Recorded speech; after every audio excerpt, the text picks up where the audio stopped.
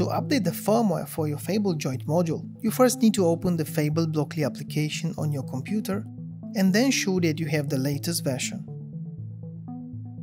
You can download the latest version from our website. Now turn off the joint module from the back button.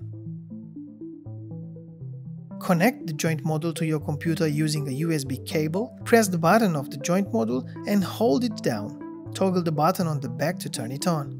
You will notice that the LED flashes red and blue. This puts the module into update mode, allowing you to update the firmware.